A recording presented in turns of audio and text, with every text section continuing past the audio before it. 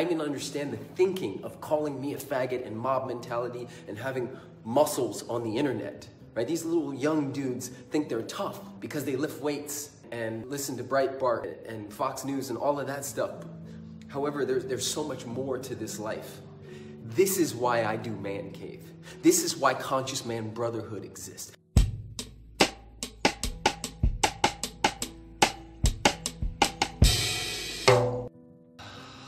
Blessings and blessings. What's up, family? Here at the office, I'm gonna drop in and have a conversation about something really interesting. It happened 2 times this week. It's funny enough. One of them was a group, and it was essentially me versus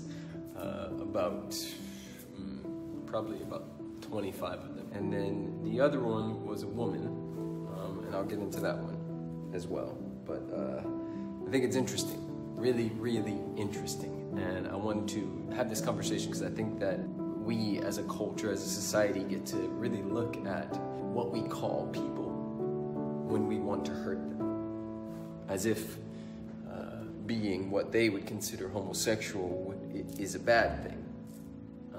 And so, let me just tell you 2 funny stories. So, first one, I'll start with the woman. So, I am in what you would call an engagement group on Instagram.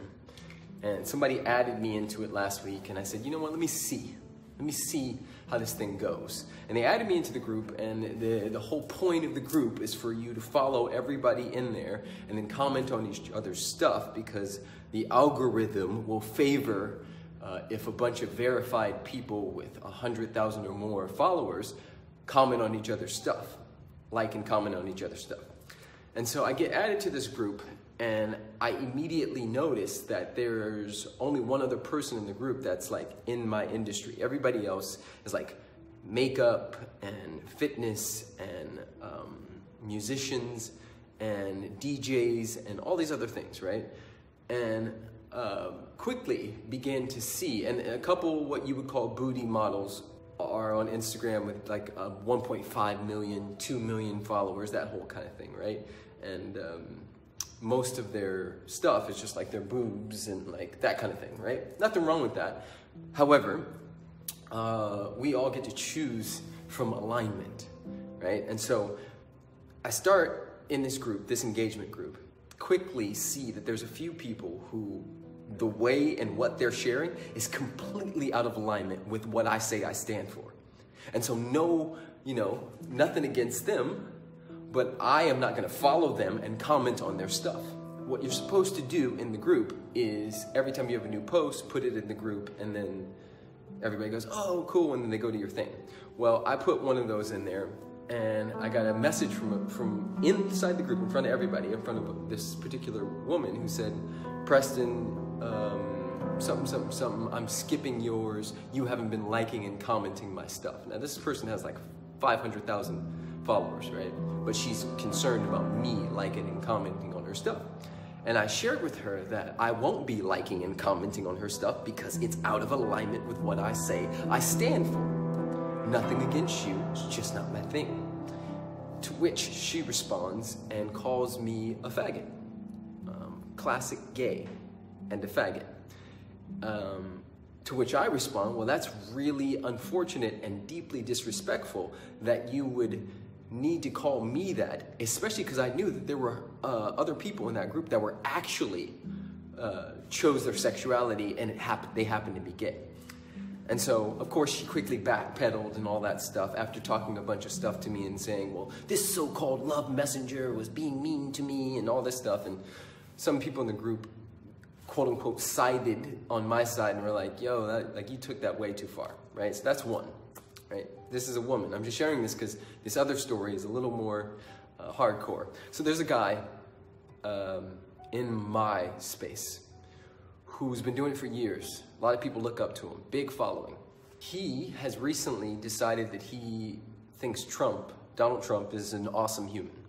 And so he's gonna put Trump things up on his page, which at this climate can be very divisive. And so recently, he did it a couple weeks ago, and a bunch of people unfollowed and a bunch of new people followed, right? MAGA, right? And so recently, he put a Trump picture, and then he also put a picture of him holding a machine gun with a red MAGA Trump hat. To which I went to just look at the comments, because I was like, huh, this is interesting. This guy has a pretty diverse group, mainly 25-year-old white dudes from Omaha, Nebraska, right? Which is no big deal, but that's mainly who follows him. And they all want to be strong and buff and right? And so some of those dudes like do a bunch of steroids and stuff like that. And so I'm reading the comments and I'm starting to see this mob mentality, this bullying, where people will say things like, person, I don't necessarily agree with this thing because X, Y, and Z. To which all the sort of 26-year-old Trump supporters jump in and like call monkey, you must be a stinky Mexican, all this kind of stuff, right? So like a lot of it, to the point where I'm like, okay, this is interesting. So I choose one comment to comment back on, to which then a gaggle of dudes jump in and talk all this crap about me and call me a faggot and ignorant and you liberals and X, Y, and Z and you must not be smart and calling me all kind of names and stuff like that. And of course, each time, they called me soy boy as well. Like soy, S-O-Y, soy boy. To which, I had a little fun with it. Pressed back a little bit. Not disrespectful, not like calling them faggots and things like that, because that's just not in my nature. But definitely coming back at them, because I'm not scared to have that conversation. I'm very well informed, and this is not necessarily about that conversation, but about the mob mentality and calling people faggots and using that as a derogatory language to be hurtful. Calling people monkeys and faggots and dirty Mexicans. This type of thinking no longer has a space in our world. We can disagree.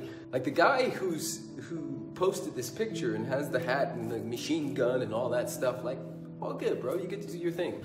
I had a guy come on the last comment, go to his page and see all of this if you know who I'm talking about.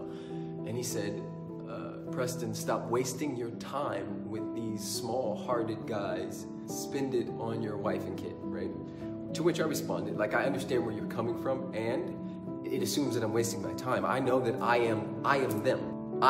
We are, Ubuntu is a actual thing. Like, these young 26-year-old sort of Trump supporters who happen to be Caucasian guys from the Midwest or whatever the case may be are not separate from me. And I even understand the thinking of calling me a faggot and mob mentality and having muscles on the internet, right? These little young dudes think they're tough because they lift weights and listen to Breitbart and Fox News and all of that stuff. However, there's so much more to this life. This is why I do Man Cave.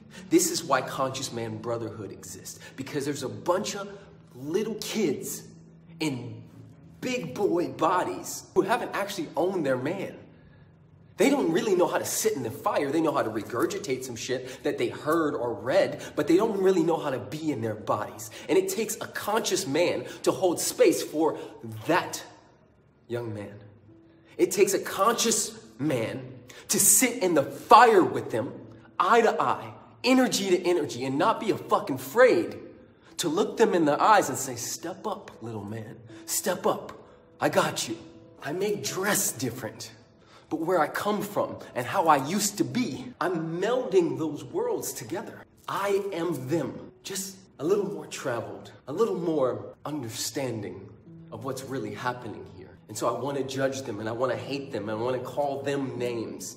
And yet the truth beyond the words, beyond the Trumps, beyond the system, beyond America, beyond Western culture, beyond white privilege is there is only one of us here. And that is why Man Cave exists. It's why Conscious Man Brotherhood exists. It's why I do the work that I do. these men who are really just little boys in big men's bodies believe that manhood is muscles, cars, money, sex. For anybody who's offended by those people calling you faggots and all of that stuff, like, I hear you and I feel you, and it's tough, but as Jesus said, and I know you guys know I'm not religious, forgive them, Father, for they know not what they do. I think these little guys are just misguided, and they're looking for direction, leadership. So I beg of you, if you know a man, any man, send him to us. Send him to Man Cave. Love and light.